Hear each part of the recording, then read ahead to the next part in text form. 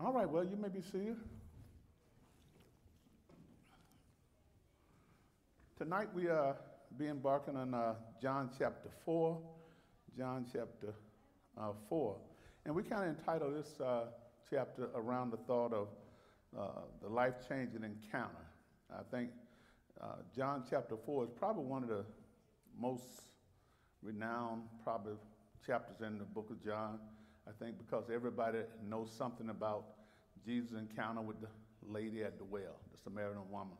I think we done heard that preached a lot. We done heard it taught a lot.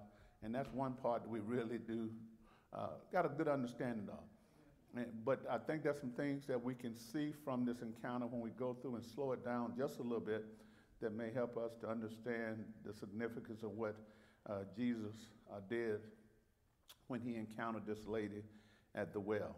Because what you're going to see in here is that this was one of the first time that Jesus had revealed his true identity, his purpose for coming to someone other than his disciples. And even they didn't fully understand who he was. But this was the first time he really made it clear exactly, who he was, what he came to do.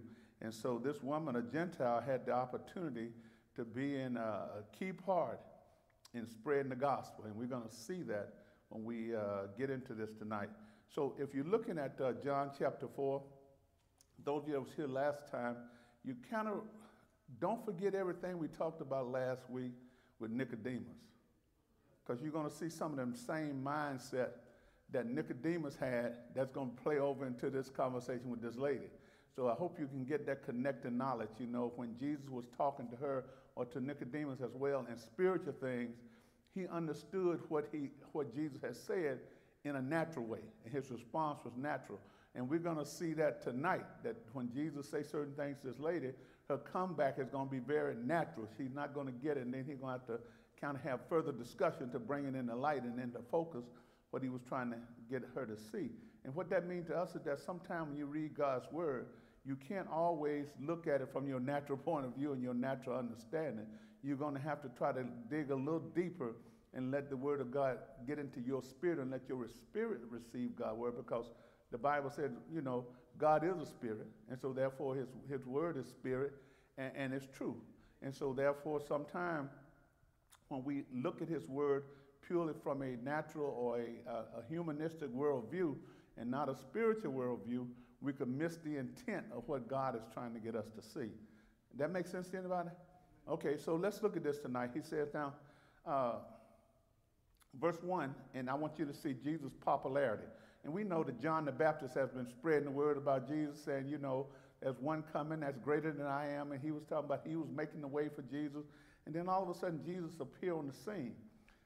And the word get out, and we're going to see here that Jesus' popularity must have started picking up.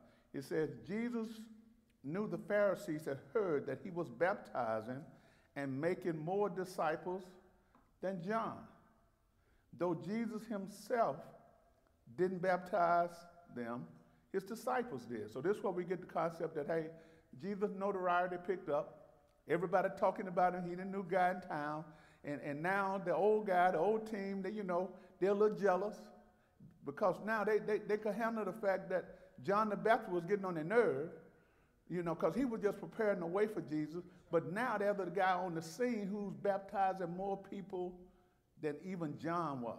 In other words, every party that Jesus brought into his camp will probably take it from their camp. And so therefore, because of this, there was this natural spirit of jealousy that crept up into them. And so Jesus understood that, and because he knew it wasn't his time to confront them at this time, he decided to, okay, let me leave the area. So that's what we see here is that, and again, let me go back and make one more point. Jesus didn't baptize them, his disciples did. So now, if Jesus' disciples did the baptizing, then that means that, in the church, the pastor don't have to baptize everybody. You don't have to, everybody don't have to get baptized by the pastor. If someone is authorized to do it and they can perform a baptism, they ought to be allowed to do it. So I hope people don't think that, man, I'm getting baptized and pastor's the only one. No, Jesus didn't baptize nobody. His disciples did. So any man or woman of God who has been authorized to do that should be able to perform that ceremony, and no one should feel like they're being slighted because it's not necessarily the pastor. Okay? And so, now look at this. In verse 3 it says, so he left Judea and returned to Galilee. In verse 4 says, he had to go through Samaria on the way. Now that's a very important point there. So you can imagine the easiest way to look at this, say for instance, you trying to get from here to Alabama, and you're in Fort Walton Beach. And in order to, the straight shot to get to is you got to go through Crestview. You know, you got to go through Crestview. And so now, but if you hate the folk that live in Crestview, you don't even want to come in contact with them. You just think they're so defiled, they're just so evil. Then now you're going to drive all the way around, go through Milton and up that, Andalusia and all that to circle back, when you could have just went straight through Crestview. And so this was the mindset, is that many of the Jews, because of their prejudices, would not go through Samaria. They didn't want to have no dealings with the Samaritans. And so therefore, Jesus kind of break a norm here, because Jesus wasn't about trying to go around a place. You know, he wanted to go through the place because his intent was to make more disciples. He wasn't trying to save time. You know, sometimes you take the shortcut and go straight. You're trying to save time. But Jesus was trying to save people's lives. And so therefore, we got to understand is that sometime when God sent us to a place or to a person, we got to stop trying to go around some folk. When God may be sending you directly to that person. And sometimes the people that God will send you through or bring across your path may not be someone that look like you. See, we have a tendency to believe that God only allows us to evangelize to folk that look like us, our pigmentation. We feel comfortable. But what if God wants you to minister to someone other than someone of our persuasion? Will you let your prejudice and your hang-ups and what you heard about folk keep you from being a witness for the Lord?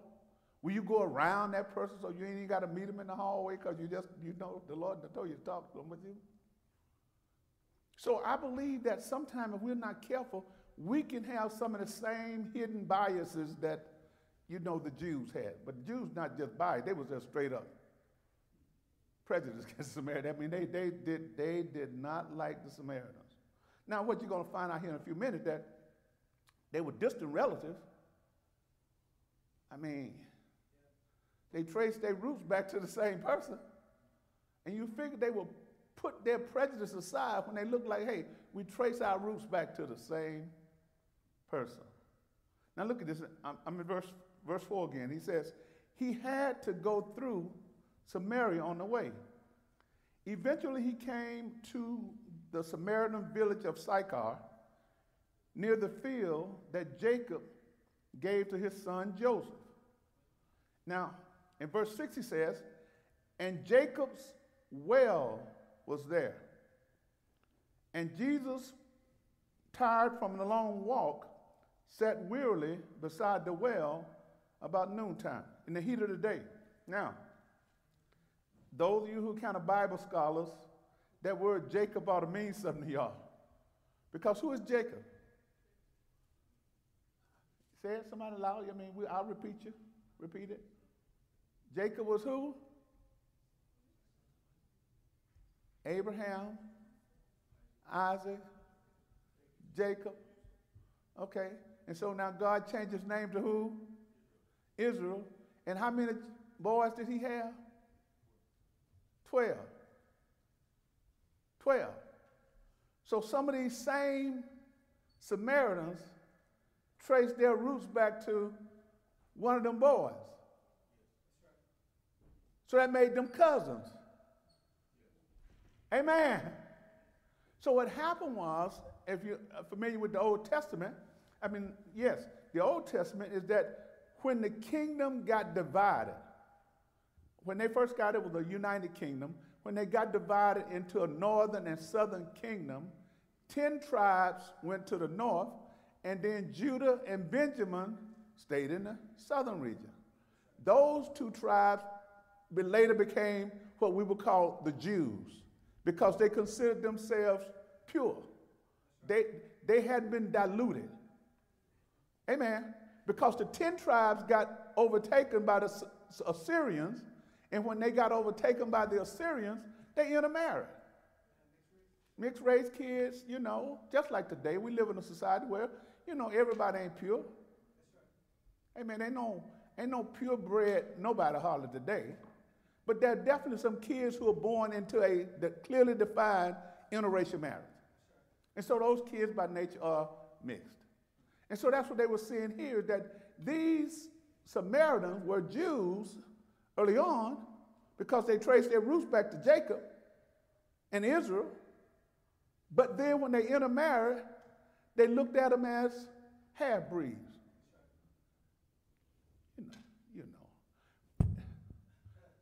See, when coming up as a little boy watching the Westerns major, when they had the cowboys and the Indians on there, the Indians had a problem when some of the ladies had babies, and both sides did, and they called them half-breeds. They weren't pure.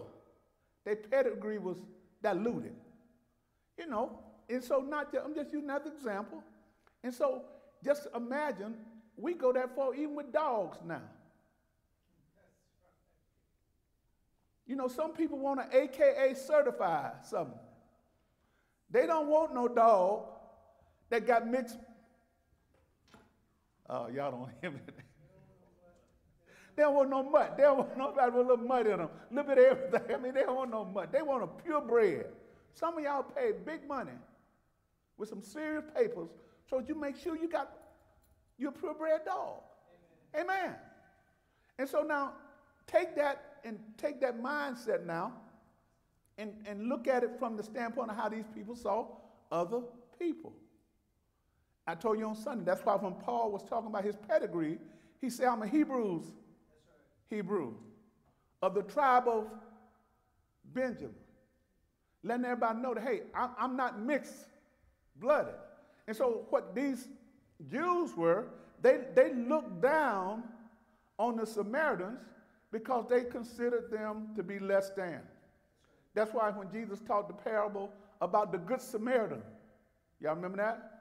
That was the whole truth to that, is that out of all the people that walked by the man who was hurt, the Jews, the religious people, it was a Samaritan who stopped, which would have been the one who shouldn't have stopped because I know how y'all feel about us, so why am I going to stop and help you? And so, we have that same spirit here in America. Amen. We just don't call them Samaritans and Jews. It's just black folk and white folk. And now we got Hispanics tied up in this mess. Amen. So my point is that you got people who are sitting in church right now, and some of them are very prejudiced, even though they say they love the Lord. Now, I hope that ain't none of y'all here, none of y'all online. I'm pretty sure y'all delivered now, but just in case you know somebody. I mean, there could be. I mean, just can't get along with folk if they don't look like you, don't talk like you.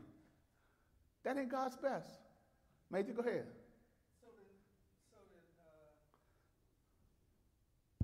So when we worship, then why do we worship with only people we have commonality with? I mean, we worship a lot of times with, if you were to go somewhere, say you PCS somewhere, you're not, more times than not, I won't say all the time, but more times than not, you won't go ask somebody that don't look like you, where's the church? You're going to go to somebody that looks like you and say, hey, where's a good church? Or where's a black church? I mean, And that's because our culture, we have been engineered to operate like that. For a long time, our school system was divided the same way. So it shouldn't be no different. If the schools are divided like that, the church is going to be divided like that. And then when blacks were allowed in the AME, when the AME came about, Richard Allen, when they were allowed to go to worship, they put them in the balcony. They wouldn't let them even mingle with them on the floor. So eventually they broke away. And so that same spirit is still at today. Now there are a lot of multicultural churches today in America, but when you get down below the Mason and Dixon line, the attitudes change. It ain't like out in California. Now you got some churches that are doing well, but there's something about the attitude of the people in this part of the country. Yeah. Some people just can't get past the racism and the things that they have been taught growing up. If you have been taught all your life, and I'm getting off point, but I want to make that because some Jews probably was taught like this too, that the Samaritans are inferior to you. You should have nothing to do with them. Well, I mean, I believe in America, people were told that you were inferior. Amen. And if somebody don't tell you otherwise, you will be engineered to think that. Because what you read about yourself and what people say about you will have an impact on you. And so it's not unusual here that these Jews were experiencing this same problem. And I'm pretty sure there was some Samaritans probably felt the same way. Hey, if you think that about me, I don't care. I'm going to think that way about you. So he said that Jacob's well was there, so that was a tie that they all had something in common because they could trace their roots back to Jacob. Now, Jesus got tired, but this lets us see his humanity. After a 2-day walk, Jesus got tired, he was weary, so he sat beside the well at noontime. Important there. Now look this. Soon a Samaritan woman came to draw water, and Jesus said to her, "Please give me a drink." He was alone, so they made it clear. They should have told us that first, but I got to read that so you get the connection. He was alone at the time because his disciples had gone into the village to buy some food. Now, Jesus being left alone, that was kind of unusual for a rabbi or a teacher of that nature. You know, normally you have the disciples around. So now, that was unusual, Jesus by himself. But it was also unusual for a woman to come and draw water at the hottest part of the day. Normally, they would not come out at noon to get water. Another thing that was unusual is that it was not common for women to normally come out by themselves. Normally, they came in a group because that was their assignment, their duty. They'd go draw the water. And so now this woman got an issue. She out there at the hottest part of the day, all by herself. And here Jesus sitting out there by himself. Now, you can just look at that, and if you just got any spiritual mind at all, you don't call that a coincidence. You know what I mean? That's what I'm saying. In the spirit. See, in the natural, you say, oh, it's just coincidence. He got tired. No, because he could have went around. He didn't have to go through. He could have went around. So when you look at this, you got to look at this, hey, there may be something divine about disappointment. This wasn't just something that just happened. God knew that this was going to happen, and Jesus knew that he had to go through Samaria. Y'all following that so far? So it was noontime. So soon a Samaritan woman came to draw water, and Jesus said to her, please, he was polite. I want y'all to catch his politeness. That's going to shock her too, because for him to say, please give me a drink, you know, the average Jew wouldn't have said please. Amen.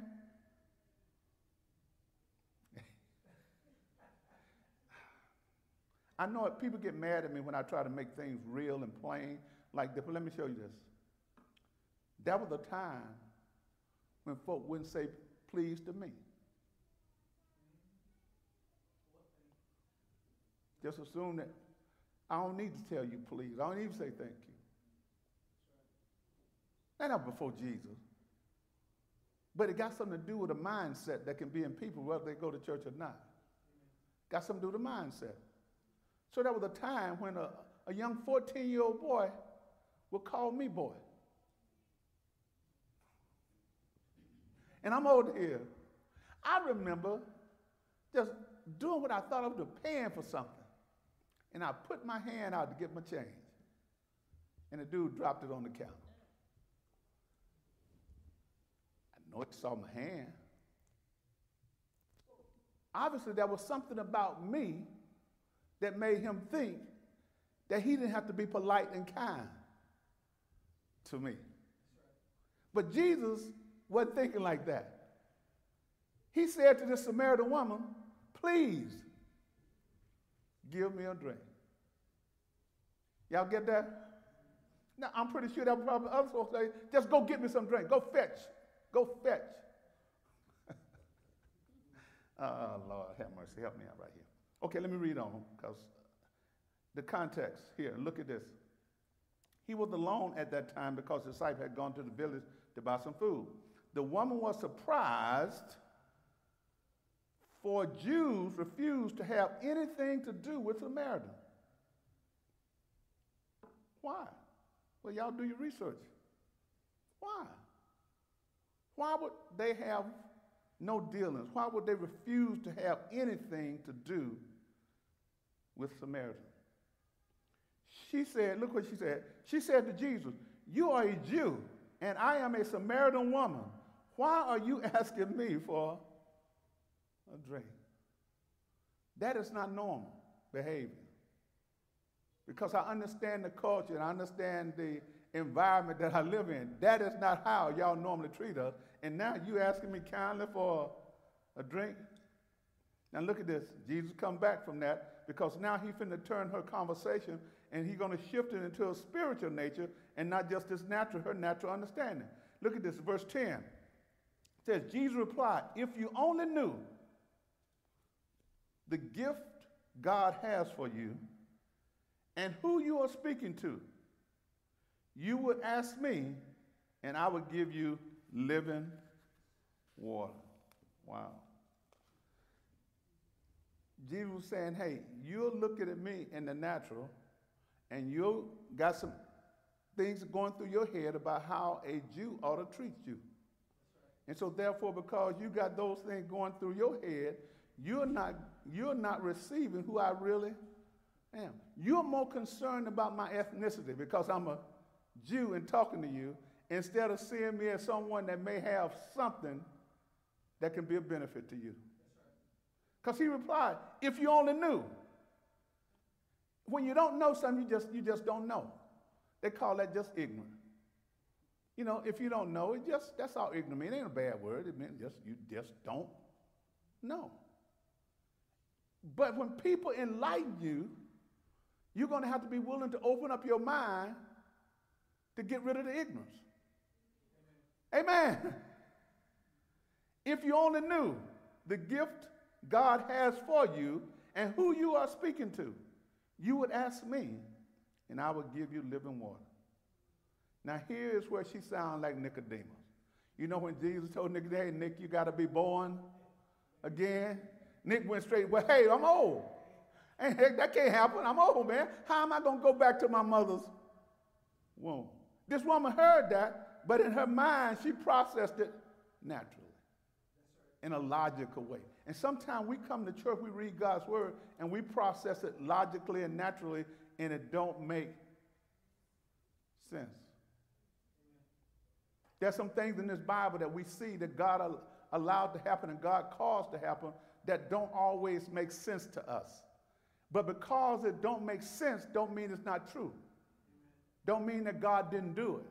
So therefore, we have to accept some things from this word that don't necessarily make sense to our natural man.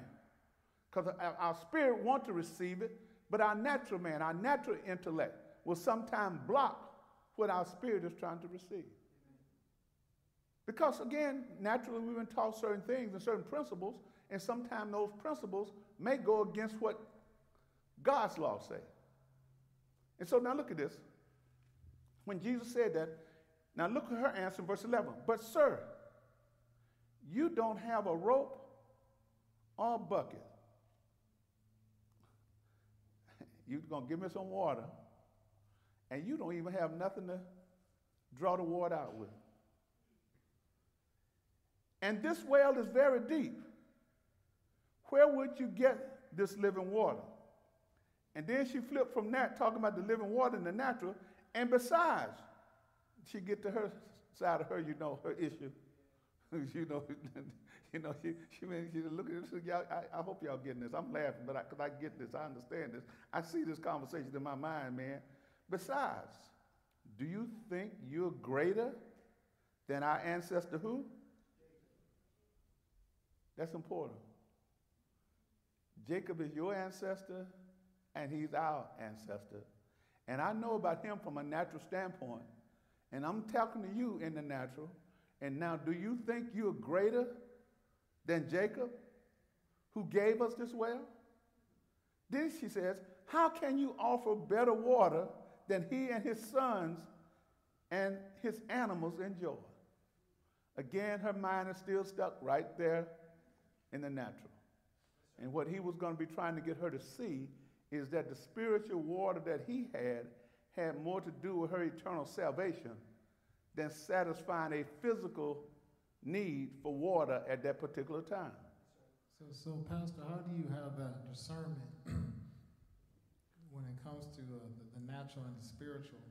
Because it seems like with the lady here, the Samaritan lady, it seems like she's just talking, and Jesus sees on a different playing field. So how do you kind of have that discernment, decide between, I guess, your natural thought process versus your spiritual thought process? Well, it's hard. In order to get that feeling, someone has to enlighten you. Somebody got to share with you a truth that you don't necessarily know. Jesus is going to continue to have this conversation with this woman, but once that happens, you got to be willing to receive. And even as you start studying God's word for yourself and you start reading and meditating on this word more, there are going to be times when you read this Bible, man, your spirit will speak to you. I'm telling you, your spirit will speak to you. I can only speak for myself. I can read a passage of scripture that I've read for years and it don't mean nothing to me. But all of a sudden, one day I can read it again and it seems like my neck just get tensed up and tight and stuff like that. And that's, to me, the sign, hey, there's something in this that's deeper than you that you'd have missed the last time you read this. And so when we hunger and thirst after righteousness and we want to know God's truth, man, he's going to fill us up. But we gotta be seeking this stuff. We got to want this. We got to want this knowledge of who God is. Because if we don't, then we're going to easily believe the things that we can naturally see and understand in our own natural mind. And that's why the argument always, when you hear people talk about certain things in the Bible, we have to accept a whole lot of this Bible by faith. Amen. We do. And because if you eliminate your faith, the Bible says without faith it's impossible to please God. And if you're going to come to him, you got to believe that he is. And so therefore, when I read Genesis chapter 1, verse 1, and it say, in the beginning, God said, let there be light. And that what? My natural mind gonna say, ain't no way. That ain't how, that is not how light is made. You don't just say, let there be, and light showed up. Because I'm pretty sure there's some smart people out there say, light comes about because heat, stuff running into each other, da-da-da-da. That may be true. But the Bible that I believe said God said. Now, if he start causing protons and neutrons to run into each other and like that, that's okay too. If that's what you want to connect it to, but the Bible said God said, let there be light, and there was. So if you can't get past that first part of Genesis, there's no way you're going to get to the resurrection and all the other stuff in this Bible. If you still stuck right there, man, talking to you about eternal life and Jesus coming back and being caught up with him, you're going to sit there and say, yeah, there ain't nothing but some nice little stories. Some people wrote years ago, and we just recording them and believing it and writing it down and passing it on. No, this is truth. I mean, we stand up every Sunday and say, this is my Bible. It is the word of, and either it's the truth or it's a lie. And so I hope I went in a roundabout way, Finley. I tried to hit what you was asking, and I hope it made some sense. Because there are a lot of things, and again, I think I said last week when we was talking about Nicodemus, we already believe things that we have not seen. We have been conditioned to believe things. We repeat those stories that we have never heard and never seen really in reality, but someone told us certain things, and we repeat it as if though we was already there, always there with them. And so therefore what I'm trying to say, within us is the capacity to believe things that we have not seen.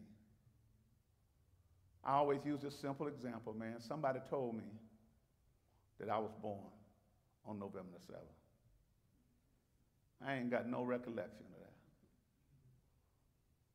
And it could have been a typo. It really could have been the 8th. But they told me the 7th. So I walk around with that truth as if though I was right there to be able to witness it, to understand it when it happened. But because Mama told me that and I believe her, if you ask me when I was born, I'm going to say November the 7th, 1953. And those of you who are old enough to know that there were many midwives messed up a lot of birth certificates. Okay. Let me read on. I'm just trying to prove the point that you already believe some things that you did not see. It's just a matter of, do you want to believe God? And you have not seen him. So look at this. Jesus replied to her, anyone who drinks this water will soon become thirsty again. Now he's trying to bring it into focus, saying, okay, I am not really talking about natural water. I'm talking about something different. Because if you drink this water, no matter how often you drink it, within a certain period of time, you're going to need more of it. But I'm trying to offer you something that once you get, you won't need. Good God Almighty. Look, he said, but those who drink the water that I give will never be thirsty again. It becomes a fresh, bubbling spring within them, giving them eternal life. Now he gives some idea of what he was alluding to. What I'm offering you is going to have something to do with your eternal salvation. This water that I'm giving you. And therefore, once you receive this, then now you don't have to worry about where you're going to spend eternity. You don't have to worry about your everlasting life. This is something beyond your thirsting for water again and the natural. This is something that's talking about where you're going to end up spiritually. And so, look at what she says. Please, sir, verse 15, the woman said, give me this water. Then I will never be thirsty again. She's still in the natural. And I won't have to come here to get. She said, man, you finna make my life easier. You finna make my life easier. Tomorrow at noon, I ain't gonna have to leave all them women that hate me back in the city and come out here and get no water because you done gave me some water I'm gonna have for. And so, with that being said, she was looking and understanding things in her natural mind when Jesus was talking about spiritual things. Now, even though she made that comment, Jesus did not, didn't come back at her and call it, you're a dummy. Kind of like Red, you said, dummy? Come on, dummy, you gotta get that. That's simple. You got to get that. He didn't do that. Jesus just shifted the conversation so that he can draw it into a deeper conversation with himself. But now, kind of talking about her personal life and not so much about the living water, but now about how she was living. So in verse 16, the conversation abruptly changed. Look at this. Go and get your husband. Now, how in the world we go from water and not being thirsty no more? And this dude done jumped all the way over into my personal life. I mean, how in the world go and get your husband, Jesus told her. Now look at this. She came back. I don't have a husband, the woman replied. And Jesus said, what? You're right. Pastor, can I say what I got to say before I get back into the desk? Go ahead. Because he was touching the nerve because, see, modern kids these days use thirsty not only about water. They talk about all kind of things, whether they're talking about people, whether they're talking about money, whether they're talking about materialism. So Jesus touched her nerve where she was thirsty at because he ain't got there yet, but she did have 5 husbands, and the man she's with ain't her husband. So she was thirsty.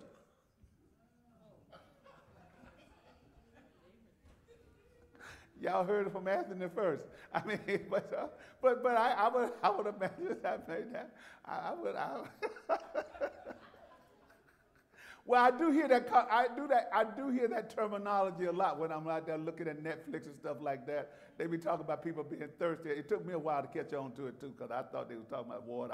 I was thinking natural, and they was thinking maybe spiritual in another way, thirsty. But I get you, Anthony. I see what you're saying. So he shifted the conversation and tell her to go get her husband, and then she said, I don't have a husband.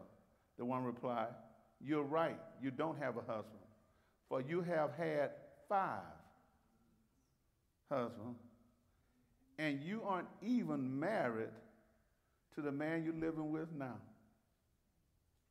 You certainly spoke true. Now, even though he just shot her in the forehead, he did, because he hit a nerve right there. I mean, I didn't come to hit out. We were talking about water, but he did. Jesus did say, you did tell the truth. You didn't lie. You didn't tell it all, but you didn't lie. Because, you said, hey, you're right. You don't have a husband. But Jesus going to her past and said, look, you done had 5. Man, that's a lot of marrying right there. Amen. And I know we're living in a time now where divorces come quick and easy. Used to be a time you had to work for them.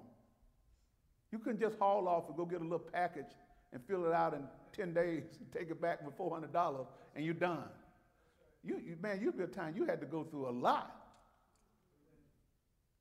But now it's so easy. Man, we done minimized marriage down now to it's just a temporary stop on the way to 4 or 5 other folk. I'm serious. Not all people. I don't want to generalize that. But in our culture, just look out and see what the divorce rates are like among our culture. And not just people that's not saved. I'm talking about people in the church. So we can't laugh at this woman. We may not have had 5, but I would venture to say half of the people in the church have been married at least once or twice.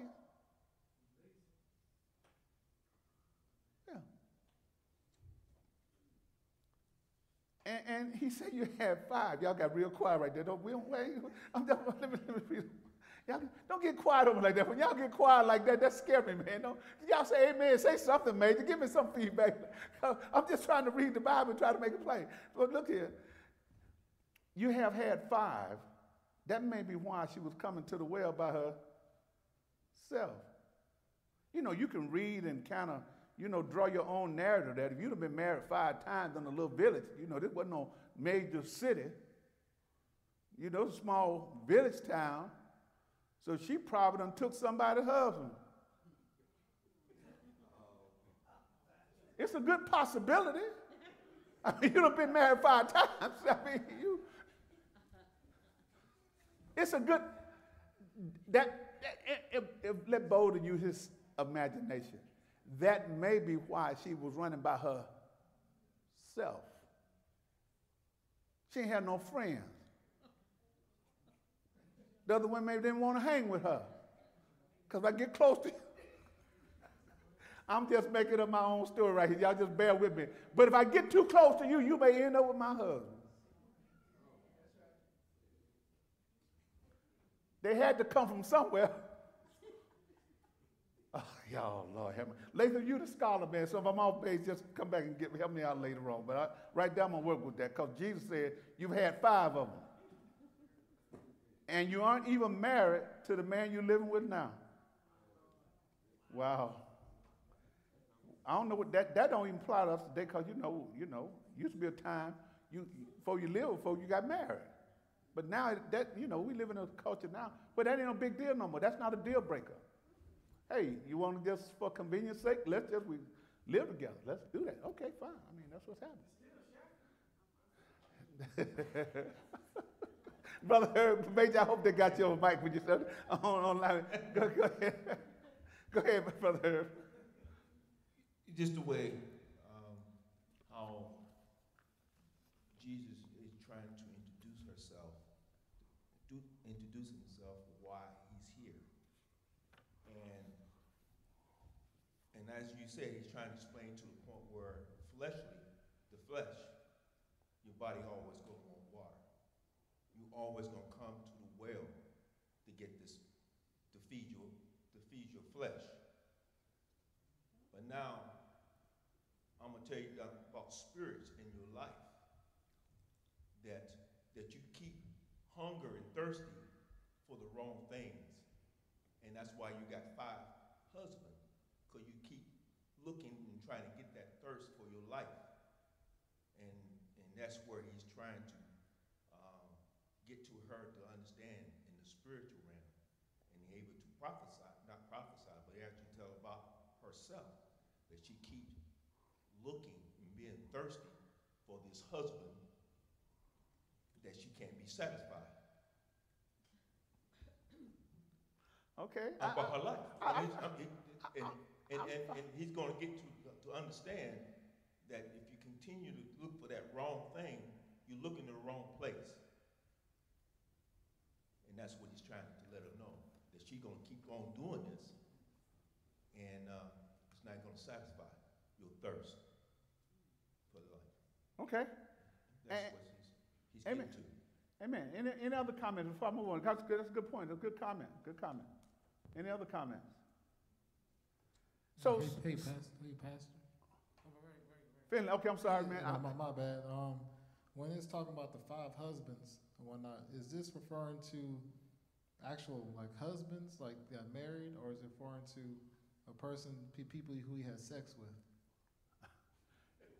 with? See, during the Bible times, you were taught that if you had sex, you were married. It was understood that sex outside of marriage, God didn't like. So here, husband means somebody that she was married to. And when studying the law, it wasn't uncommon when Jesus confronted the Pharisees, say, because the culture was set up, it was a male-dominated culture. So in the Old Testament, God never intended for folks to get divorced like that, just drop a hat, just change wives and move on. But apparently in Moses' day, some of the brothers back there weren't satisfied.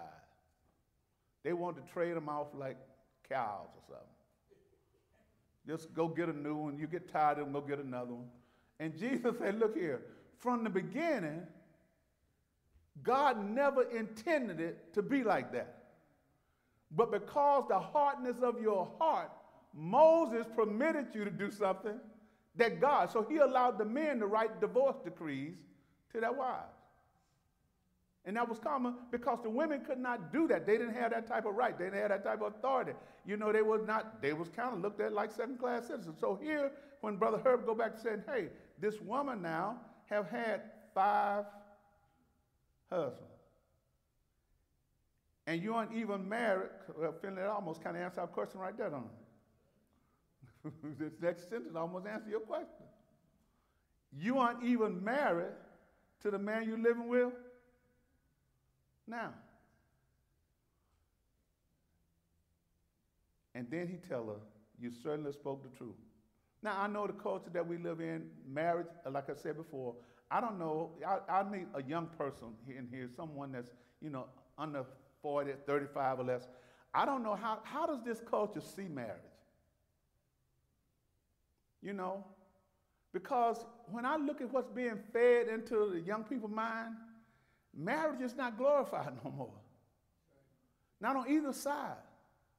I mean, I look at stuff and see people say, hey, women out there, hey, feel like, hey, I don't want to be attached, to nobody. I'm going to have my own play dates. and they got a name for it. I can't say the name. I heard it on TV. I had to go look it up on the Urban Dictionary, what that means. But they got a name. Used to be a time it was just guys who would think like that. I don't want to be tied to one woman, so therefore I'm going to just play the field. And if I can have a lady for every night of the week, then okay, that's cool. Well, that mindset done flipped. There are ladies out there who think just like that now. If they can play that game that way, we can do it too. And so I would be interested to see how is marriage valued now? In the circles that you run in, do people even talk about getting married anymore like that? Is that a goal? Is that an aspiration? When I was coming up, that was a goal, man. You thought that once you get a certain age, you're supposed to get married. I mean, it was just automatically thinking that. I never thought I was going to be single all my life. And by 19, I started thinking about, hey, since I wasn't going to college, I was thinking, hey, I need to get married because I'm already doing the thing that married folk do. But I didn't think about, hey, I got to keep doing that without getting married. I think I need to get.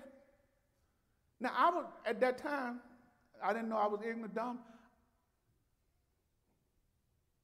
I had a hard time trying to narrow the field down.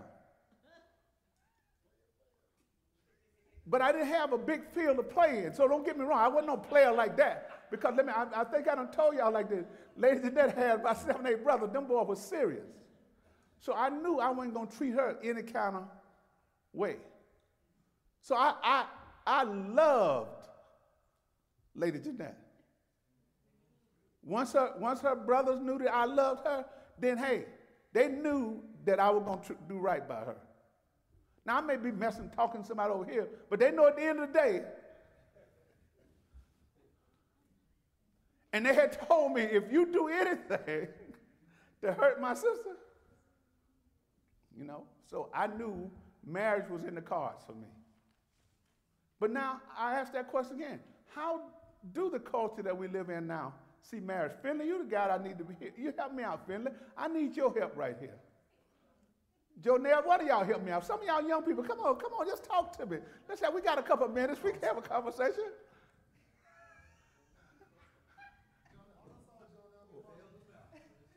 Go ahead, Brother. What I hear, they would say, you don't need a piece of paper. Okay. We don't need a piece of paper. So. In other words, man wants you to have a piece of paper so we can just. Yeah, we don't need a piece of paper. Uh-huh. Yeah. Oh, they do commitment ceremonies now? So you don't go to courthouse and get no legal paper, you just commit each other to each other. Okay. I didn't know that. I don't know if it's legal. I know when I was coming up now, after 7 years, they used to call it common law in Alabama. I don't know if it's still like that, but if you stayed with somebody 7 years, whether you're married or not, you had about 4 or 5 kids, then that's considered common law marriage. You give some right. Now, they took those laws off the books now. But commitment, I ain't never heard that. Yes, ma'am. I would say marriage is viewed from, at least my generation of millennial, more of a con, more as a... You say a con? A con. Like a C-O-N con? Yeah. A con game? When it comes to at least men, it's a financial con, whether, I guess they're already thinking about divorce before they're thinking about like child support or alimony or whatever it may cost them if the marriage doesn't work. Marriages are more like divorce rates, like what, 50% or higher. So Yeah. they're already thinking about the end while they're preparing for the beginning. And then it's also looked at as like a visual thing. The wedding is more important than the actual marriage. The looks of things, the aesthetic of things is valued more than the actual marriage. What you have to do to keep that marriage, like the work you have to do. People, Wow. Yeah, that's just the real. Wow. Okay. Brother L, you the guru now. How did that line up with what you teaching out there? I'm just asking.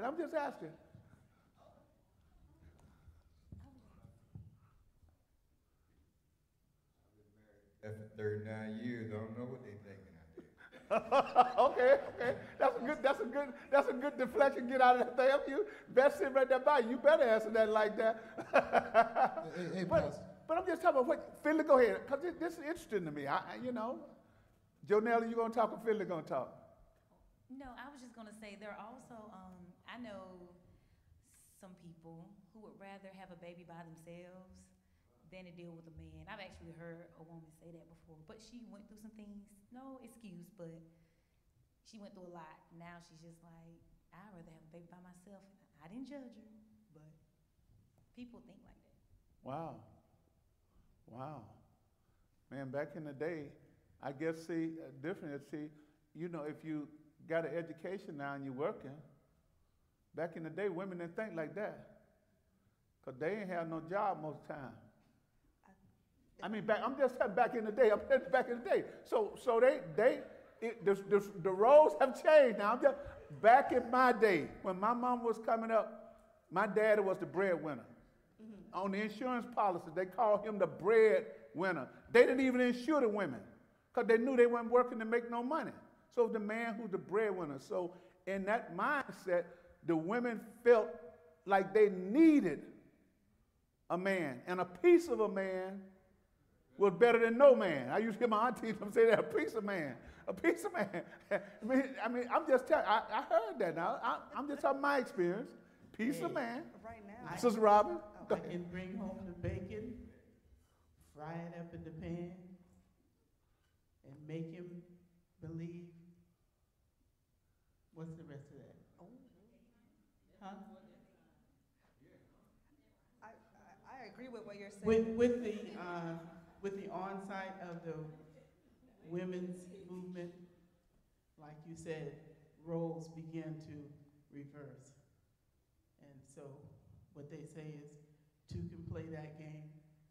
And now because women have, they are breadwinners, they can provide for themselves. So if the man doesn't know what to do with the woman, then she'd rather be without him. I think y'all studying something that says when you don't know the purpose of a thing, then what do? You abuse it. You abuse it, yeah. Amen.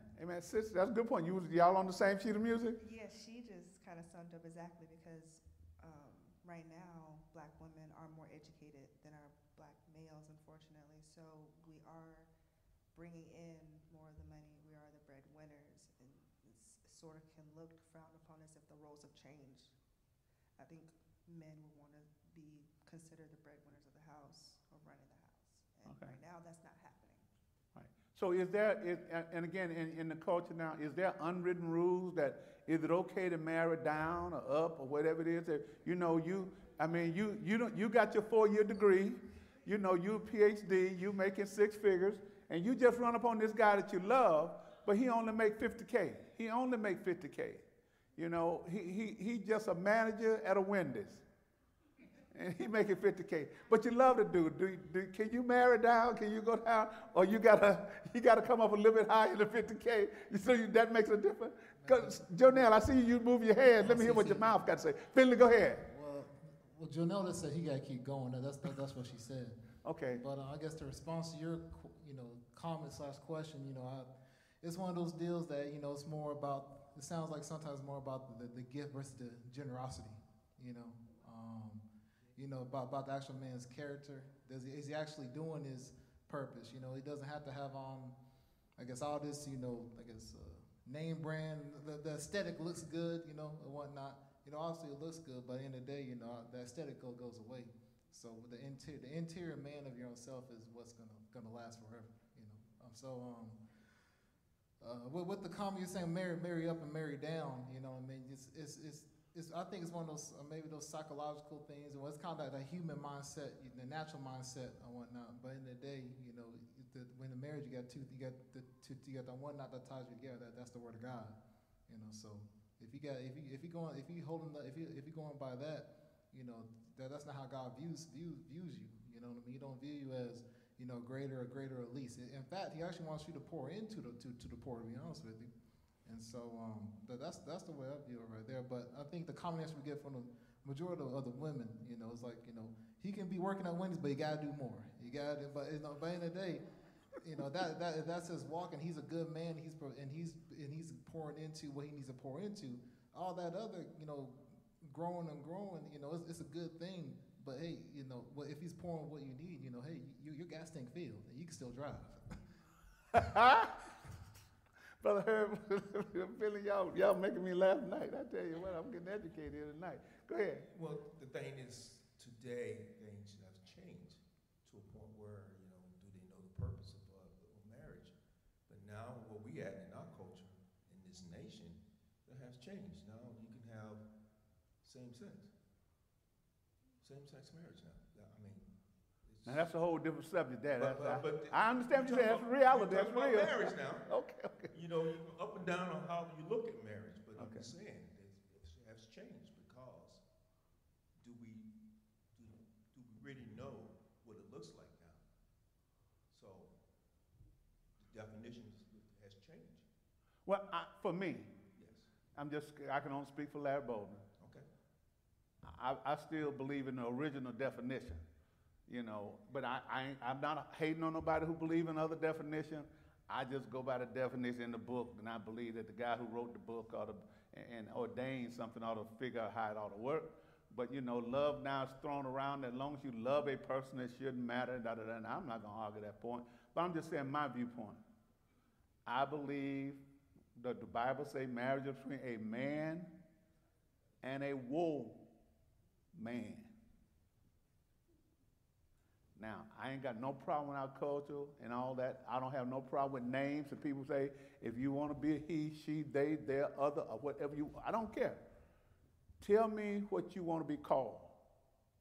If you want to be called Purple, I'm going to call you by your name.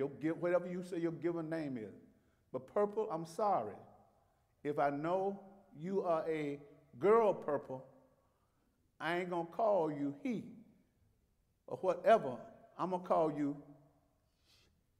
or I'm going to just call you Purple. And don't try to make me call you something other than Purple. Because let's agree with disagree with that, and I'm going to call you Purple. But I'm not going to play these pronouns with you and all that. I just ain't got the time. Too old to be playing pronouns. I learned English and everything now, and pronoun one way. I ain't trying to learn a new way. So just tell me your name. Whatever you want me to call you. Okay. I'll call you by your name. The only thing I was addressing to you, Pastor, you said, what is the definition? You dealing with what they saying, what marriage looks like now. Yeah. That's all I'm just dealing with. Okay. I know that's a whole new different subject, but I'm just saying today what marriage looks like. Amen. Amen. Pastor, me and El was talking, and we were talking about, there's nothing wrong with the institution of marriage. It's that our values have changed. The institution of marriage works if you go by the book. But when we start inserting how we feel, I don't love you anymore, and about the whole money thing, what are we marrying for? Are we marrying for money or are we marrying for love? Yeah. I was hearing people talk and say, I hear people talk and say, man, even hear a lot of love no more. I don't feel connected. What? I guess that's a new way of saying, look here, man. I love you, but I ain't in love with you. And when people say that, what does that mean? You love me, but you ain't in love with me. So it means you head to the divorce court. So I tell people, when you hear somebody tell you, I don't feel connected, and you married, that's a bad word to hear. I don't feel connected. Because they about to unconnect you. Pastor, they feel like they go out of love. That's an excuse. But if we look at society today, anybody could get married and be divorced in the next minute because right about now people married until they find a cause. The cause she might snore too loud, or he might do this and that. they're not willing to put in the effort and the work it takes to make the marriage. You know, this is a long-term thing, you know, and people don't respect that nowadays days. So now, instead of dealing with that, you know, I just have my thing and he have his thing, and, you know, and that's how it is in society. Everything is changing, you know, so those that are married have to step forward and really have to show the younger people or those who tended to get married, you know, how valuable it is, and it still works. Because now you have a lot of people say, well, what's the point getting married when I'm looking at all these so-called married people miserable or getting divorced? Yeah. Okay, but what about those that happily married? Yeah. You know? Yeah, you're going to have your ups and downs, but are you willing to put in that, you know, that work it takes, you know, if you really, so. Okay, good. And let me read on. Let me read, because I want to get to a certain point. Brother Herb, I hope you can hold. Let me make this point before I forget I it. was just going to say that before you get married, you really need to know what marriage is all about. It's not the, you know, the destination wedding and then the happily ever after. You have to understand, like Wayne said, you have to work at your marriage. Yeah. You know, dating is different from living with someone. Amen. And having Amen. children and all of that. So All those change the equation. Go ahead, Brother Herb. You go ahead. The thing I'm going to say is go back to the study. Just what Jesus is dealing with right now. He's telling her. He's showing her to get it right. But that's what's happening right now. He's talking to her right now, and he's coming to the scene that we got it wrong, and she's got it wrong, and he's in the scene, going to let her know that she's looking in the wrong direction. He's setting the course now. Amen. And that's a good jumping off point, because that'll go back to what he's saying. You know, when he said to the lady in verse 18, I'm going to read real quick through 19 and on. He says, "You certainly spoke the truth." And then once he said that and finished his comment, then the woman says, "Sir," the woman said, "you must be a prophet." All of a sudden, what Brother Herbert said come into focus. I'm not just talking to some average dude out here. This dude knows some things about me that I didn't think not a whole lot of other folk know. And I just met him at this well today, and all of a sudden he done did the roll count and got all the names of my 5 husbands. Then he know how I'm living right now. And that got her attention. So now, from this natural conversation, she flipped that script and says this in verse 20. "So tell me." Now, he talking about her life, and she go to get spiritual on him and say, "Look here. Tell me, why is it that you Jews insist that Jerusalem is the..." That ain't got nothing to do with what I just said.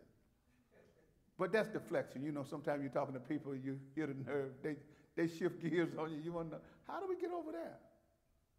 So look at this. "So tell me, why do you Jews insist that Jerusalem is the only place to worship, while we Samaritans claim it is here on Mount Gershom, where our ancestors worship?" Jesus replied, "Believe me, dear woman, the time is coming when it will no longer matter whether you worship the Father on this mountain or in Jerusalem."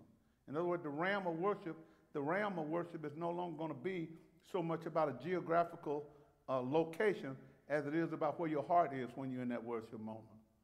And so he said, "Now, you Samaritans know very little about the one you worship, because they didn't have privy to all the writings of the prophet. They were only familiar with the first 5 books of the Old Testament, the law. So they didn't know about all the prophetic things that were said. So they didn't have a full understanding." He says, "While we Jews know all about him, for salvation comes through the Jews." And that's always been said. Even Paul wrote that, you know, the Jews got knowledge of God first. And because they got that knowledge of God first, they were supposed to share that knowledge with everybody else. But a lot of them did not do that. And so therefore, God always had a plan that the Gentiles were going to get this word too. And it was always in the plan, but the original intent was for the Jews to be that example, that light, to bring everybody to him. He says, "But the time is coming, indeed, it is here now, when the true worshipers will worship the Father in spirit and in truth." In spirit, again, that that part of you that's immaterial part of you, that part of you that God breathed into. And again, that goes back to what we learned about the very first book in the Bible, in Genesis, when it said God breathed life into this mound of dirt. And Adam became a living being or a living soul. So therefore, we have to all believe that there's a spiritual part of us. And other religions believe in a spirit in spirituality. So there is a spiritual part of you, and that's the part of you that God got to communicate with when it comes to your understanding of him. Because the natural part of you and the fleshly part of you and all that may not always understand what God is trying to say. So he said, now look, we got to get to the point where we worship God in spirit and in truth. In other words, you're going to have a sincere heart and be genuine when you come to God and worship. And you can do that no matter where you are. You don't have to be here striving in any other church to do that. We fellowship with one another because the Bible tells us to do that. But when it comes to worship, worship is more than just what we do here on Sunday. Your worship experience can take place between here in your home and your car when you leave here tonight. You can get in that mindset that, hey, I'm finna just communicate, spend some time with God after this Bible study because there was a point that was said that's sticking with my spirit right now. And look here, on my way home, me and God gonna deal with this. So you leave here and your worship experience don't have to die when you walk out the door. It can continue on because God is a spirit, and they that worship him must worship him in spirit and in truth. Then look at this. This is what I call the great reveal. The woman said, I know, so she has some knowledge, the Messiah is coming, the one who is called Christ. Some believe maybe John the Baptist's word had got all the way over there to them. Some believe that they may have had a revelation from some of the things that was passed down from their ancestors. It's hard to say. But then she says, when he comes, he will explain everything to us. And then Jesus flat out tell her who he is, which Brother Herb was getting at earlier. He was bringing her to this point so he could reveal himself to her so that she could have a better understanding of who she was talking to and how important that conversation or this encounter would be in her life. Jesus said to her, I am the Messiah. That was one of the first time he ever made a clear declaration of who he was. He made that to her before he made it to a lot of Jews. So that let us know that Jesus did not see this woman as just a Samaritan who was hated by the Jews. He saw her as someone who needed to know the truth of the gospel and who needed to be saved. Going back to what Brother Herb said, hey, you know, you got all them husbands, and now you're living one that ain't your husband, and da-da-da-da-da, and all that. Say, now you got time to get some of this living water that can help you make some adjustments. Y'all following that so far? Okay, now look at this.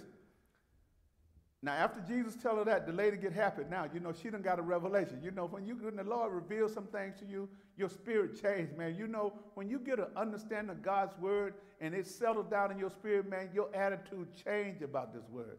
And so now this lady got a revelation, and once she got it, she wanted to share it with somebody. Now, look at this. Just then, his disciples came back. They were shocked to find him talking to a woman because they was kind of thinking like, you know, they were still Jews. They really shocked because you're talking to this Samaritan woman. You here at this well by yourself with this woman? You know that ain't supposed to be. That ain't how the law got. You ain't supposed to be by yourself, Rabbi, with no woman. So instead of them seeing him ministering to this lady, they got caught up in what the law was, the tradition was. And sometimes we allow tradition and man-made laws to hinder us from being able to minister to people. He says, but none of them, I like this, had the nerve to ask him, what do you want with her? Or why are you talking to her? Now look at what the woman did, and again, I told you God can use whoever he will to spread his word. The woman left her water jar. Now that was the whole purpose that she was coming to the well. How do you leave your purpose that you came to the well at the well? I mean, she came to get water, but now she done got a taste of this living water, and her mind is no longer on the natural water. I came out here with a jar on my shoulder. Now I met this man at the well, and I forgot all about that. All because he told me some things about myself that I thought nobody else knew about. Ran back to the village telling everyone, come see a man who told me everything I ever did. Could this possibly be the Messiah? So she kind of asked that question to appeal to their curiosity. Some believe that the reason she didn't just say, come see the Messiah right away, because of her reputation. Nobody will believe, man, come on, who's going to believe you? You can't even keep a husband. You ain't got no credibility. You can't even keep a husband, and then you living with a dude right now that ain't even your husband. Your testimony can't be worth nothing. See, sometimes people can have a testimony even in the middle of their mess. Can I say something, Pastor? Brother, why you go ahead? Okay. When I look at that, right, first of all, it was at noontime. It was hot, and she went up there for water. But this woman was overwhelmed. Not only overwhelmed, but she had that love that entered her heart. She left that water, and she went back telling the people. How many of us went back to the people who we done slept with or mess around with and tell them about the gospel? See, when you experience a personal encounter with that, man, it don't matter. That love overcomes, and you'll go spread the word. How many of us have called friends who we did wrong and spread the gospel? That's the power of salvation. That's the power of love. Wow. Wow, I ain't hear nobody answer that one, Wayne. Maybe somebody online say, yeah, that's a good point, Wayne. I'm going to go and call everybody I slept with and tell them I done found Jesus now. I'm saying that because I was convicted. Yeah. When I really looked into that, I was convicted. And I did. Those who I can remember, those who are, I did. Yes, I did. But how many, But that's when you look at and you understand the revelation and you look at the word different. But when you put that love in you, that love overcomes. You just want to tell them. If they receive it, they receive it. They don't have to receive it. You did your job. Amen. Amen. So Wayne, even though it don't say it here, there's a good possibility she went back to them 5 dudes. Guess what? I went to get some water. And I met a man. He even knew about you. He might be looking at it with your reputation and not receiving the message. Amen. Amen. Wayne, you got me sweating up here, man. I didn't know this lesson was going to be this hot tonight. I thought I was going to breeze through this and get to 38. But anyway, let me go on. That's a good point. Something to think about. Because I do believe a lot of people sit down on their real testimony. We really only share part of our real testimony. We don't let people really know the real testimony. And that's why I said on Sunday, man, if you're married, man, you finna get married, you got to give up the real testimony, man. You got to get it all out there. So she can handle it. Because they may not be, they need to know the truth. The truth makes them free. And then everything, I mean, you got, so you're getting ready to get married. And so you sit down and you go, hey, it's some things that I need to tell you. Well, they might can't handle that. And there's some things that she might say that I might can't handle or even want to know. I say, let's go from right here. We love each other. Why rehash all of that? I mean, okay. Hold on. Pastor did say he wouldn't be persistent to get the past. No, but I'm saying, what's the point?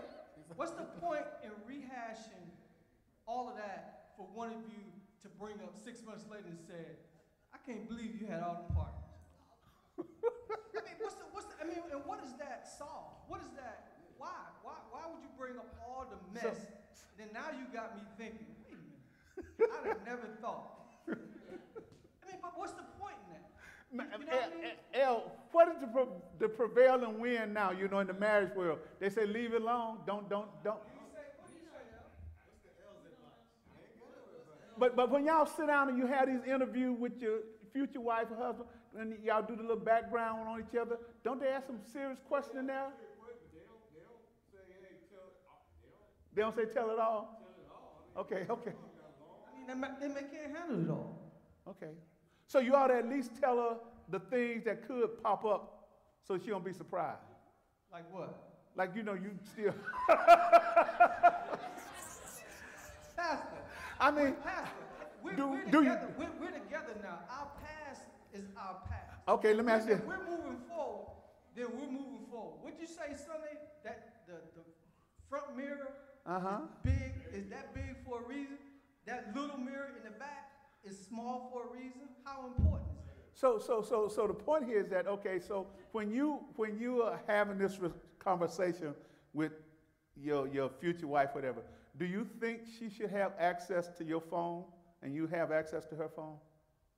I'm just asking a question. Well, yeah, because now we've cleaned things up. Okay, you done took them all out. Yeah, Okay. and we're honest now. I mean, you shouldn't be having, still dudes that you dated 10 years ago still in your phone. Why are you still calling them? But I'm saying to sit down and go, hey, it's some things that I should tell you, but I don't feel comfortable because I don't think that you can handle that. Okay. And like the same thing for her. She may tell you some stuff where you might say, whoa.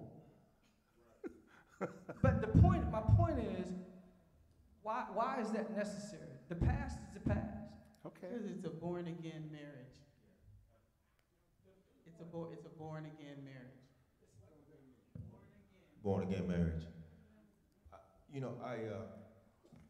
As I was going to a class, and we came to this point to understanding about sexuality, and also we understand to a point that being a virgin, man and female, and it came to a point of question about to me as we discussed it, was you a virgin? And I go, no, as we study. And as we study about that, that's the way God intended for us to do as we study. Now the question is, can you still, is it still too late to be a virgin? Yes. Well, wait a minute, let me finish, bro. To the point where to understand you, to the point where now you ask him to repent, to understand, to God, to let him know that I violate that. And at the same time, the question was asked for us, could you go and ask for repentance to your wife and ask her to sit down and tell her that I was not, and I'm asking for you of forgiveness that I was not that. And personally, I did. I had to sit down and do that. That freed me to a point to understand what came in the past to get to a point where we'll say, well, God forgave everything about my past. He said, forget your sins. But I'm saying to a point where it came to this sexuality about being a virgin in the sense that as a wife that I have married, then it came more personal to me to be released and ask forgiveness for my wife. And like you said, it's a new birth, a new standing going on. And so, yes, I did. And then it was more a revelation, a freedom that I had for me to move forward. That's all. Okay. So, yes, it was, and a lot of people can't handle that.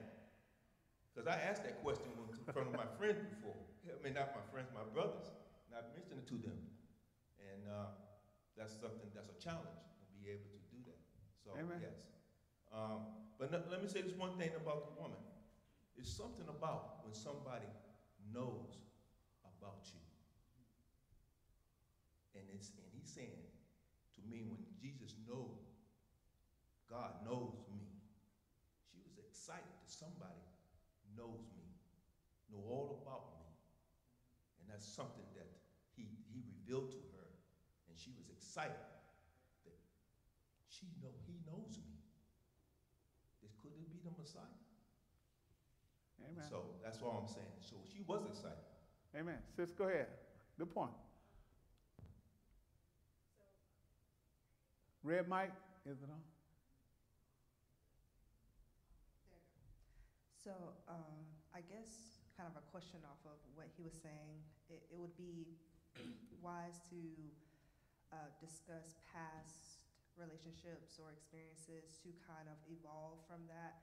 Because some people have had past relationships where it was a lesson or they had experienced any trauma experience, so you would, I guess, experience that or discuss that with your partner so you guys can evolve when it comes to going into marriage, so you know your partner, spouse's previous triggers, traumas, etc. I'm assuming, is that what you're trying to say, like, in a way? I think that's what I think what Brother Herb is saying that too, because a lot of time people do have certain things in their past. You know, I was counseling a couple one time, and I think it was just a way that when they were in the bed, you know, one would, you know, normally they slept, you know, kind of facing each other, whatever, and then, you know, at certain times, you know, all of a sudden you sleep with your back to me or something like that, and from a previous time, that was a bad signal, because that was a sign that whenever that person did that, something was wrong in the relationship. Now, the new person don't even know that. They're just sleeping on the side they like sleeping on, and all of a sudden now, that's an issue, because the person may think, hey, you're upset with me, or you're mad at me, or something like that, when they're not known. But I can understand what Major is saying, too. I think wisdom may have to come in and know how much you think your future wife can handle. I mean, like you say, can they handle that? You know, I don't know where that line is for everybody, but I do think you need to try to reveal enough about you so that that person is not shocked with no new revelation after y'all done got married. I mean, if you know that there's a deal breaker out there, if she stumbled up on that and all of a sudden she said, if I had known that, man, I wouldn't even got to this point with you, then, you know, you got to weigh that. I don't know what's the right answer for everybody. I can tell you in my general, we didn't ask those type questions, Major, when I was 19. So we wasn't no long sit down, you know, have no conversation about past. You know, Lady Jeanette had just had Flea. She was 2 months, you know, old and all that. So, you know, it was different. So we didn't sit down and talk about past relationships. You know, we were 19, you know, and for me, you know, we were just 19. And so now if you maybe get married at 30, because people get married later now, you may have some history out there that you need to deal with. I think that it's, you know how the word says that you should work out your own salvation. So when things come up, little bumps in the road, it's not like you sit and have a one-time confessional and tell everything that you ever did. But as things come up in your life, like she was saying, we're spiritual beings, and our past relationships will feed into who we are today, even though we don't really understand that. So when something comes up, then, as the Bible says, he went in to her and he knew his wife. Your wife or your husband needs to know that you're going through certain things because of something. So yeah, share like that, but not just going in and say, hey, let me tell you everything that I ever did and scare her. Let Jesus do that, huh? Let Jesus tell you everything. Just, you know, just kind of do it as it comes up. And it's something, you know, when God brings something up to the surface and you have to repent of it, then it's something that you want to share with your spouse. You know, Amen. you ask God if this is something I should share. Amen. Amen. Jonelle, I see your hand. We ain't going to finish tonight. I'll see that right now. I thought I was going to get further with it. I'm going to mark this right here, 29 or so. We're going to pick up that next week, and we'll carry this conversation on. But go ahead, Jonelle, go ahead. No, I was just going to say, if you talk about your non-negotiables in the beginning, then some of those things may come up. Then you won't be surprised in a way. Like, go ahead and say, like, have you ever, you know what I'm saying? Like, just go ahead and talk about, like, your non-negotiables. Like, if I find out you did this, that's it, or something like that. I'm jetting up out of here. Okay, I got you. Well, no. If I find out, you say that's it. You say that's a non-negotiable. Because you know how Ms. Robin was saying, like, you don't have to just share everything in the beginning. So what I'm saying is, if you, as the other person, if you go ahead and ask that person, like your non-negotiables and things like that, maybe some of that stuff that they're kind of keeping to themselves will just come out when you ask those questions. Amen. Amen. Give us an example. No, don't go there. We ain't got time. Hold that example to next week. We ain't got time. Give us an example of, like, say, hey, this is a deal breaker for me. Oh, yeah. Okay, so, all right then, Jonelle. Oh, okay. So, like, say, for instance, Do you have a baby out there that I need to know about? Have you been with the opposite sex? You get what I'm saying? Like, some people hold that stuff in. You need to talk about it. Ooh, yeah. A baby is a deal breaker? No, I'm saying if that's your non-negotiable. If you didn't know. Right. But she said that's a non-negotiable. If non-negotiable, if that's your you got a couple babies out there. She said, hey man, you get scratched. That's not negotiable. I ain't finna marry no baby mama drama. If she didn't know and found out later, but if he says, hey, I have a 3-year-old, that's not a deal breaker, right? It can be for some women. Yeah. Just like depends on the person. But Major, wait, let her finish. Major. it can be for some women. You would just have to go ahead and express that in the beginning, so you guys will already be on the same terms. And I guess to add to that is some people have a non-negotiable of, even if you have a child, are you in that child's life? Are you a deadbeat father, or are you just doing child support? How is that dynamic between you and that baby mother? Or how, like some things like that are non-negotiables and needs to be discussed. And so that non-negotiable works both ways. Would you think the same if you had a child? Correct. So you would think the same way? I feel like if I had a male and I was a baby mama, he would want to know the dynamics between me and my baby father. Like, how are y'all co-parenting? Is it too close? Is it, like what's going on? So I think that's a non-negotiable for men too. How close are you to your baby father, and how is that agreement set up? Oh, no. I was saying if you had a child, of course your mindset would be different. So you wouldn't think, okay, well, hey, I expect you not to have children, because for me that's a non-negotiable. But if you had a child, that would be different. No, I don't think that's what they're saying, Major. No, I'm just asking. Oh, you just asked. Okay, you probing. Okay. That's not what they're saying, Major. That's not what they're saying. Okay. Hey, look, it's 7:30. We're done. We got to stop right here. We're done. It's 7:30. It's 7:30. I know this is good. Oh, you feel like what? Hey, Pastor, think about courting versus dating. Just something to think about. They're not synonymous? No. Okay. I don't know. Courting versus dating. A lot of people think that's two different things. It is two different things. So which one's the most serious one? Courting? Courting. Okay. Dating. Courting is a fact-finding mission. You're spending time, but you're not spending time in the bedroom. Okay. But Okay, y'all getting deep on me now. Okay, all right. We'll pick up that next week. We'll pick up right there. I know the young adults, y'all won't be here next week, man, but we'll brief y'all later.